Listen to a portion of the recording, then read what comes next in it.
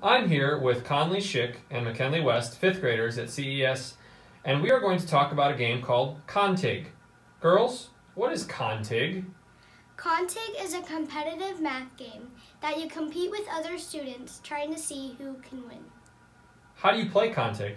So you have 3 dice, and you roll all 3 dice and try to make a math equation using division, multiplication, subtraction, or addition.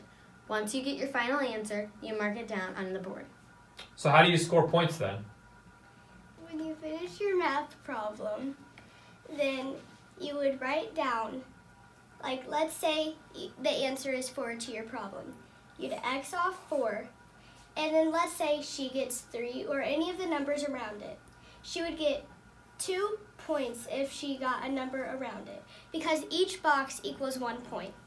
Okay.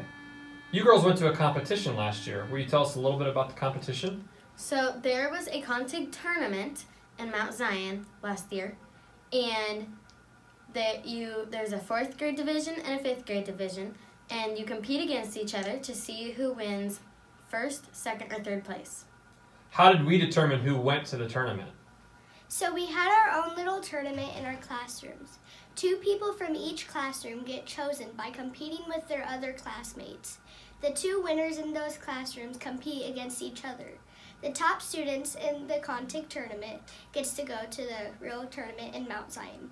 Are you guys excited to go again this year? Mm-hmm. Mm-hmm. Thank you, girls. Thank you.